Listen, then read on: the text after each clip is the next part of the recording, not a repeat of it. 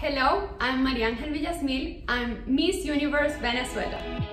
I started my career at the pageantry world just 3 years ago, and I have some difficult experience at the beginning, but one day I just looked myself in the mirror and said, okay, but you have to start loving yourself. If you want to become Miss Venezuela, if you want to represent your country, if you want to become a voice of girls, you need to get better. You need to love yourself first in order to tell other people to love themselves.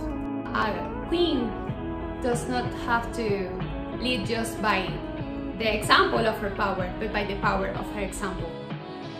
The only voice you need to hear in your life in order to conquer your dreams, to become anything you want in life, is your own voice. And that is the most important message that I want to share with women, young girls, and everyone who watch me in this beautiful platform.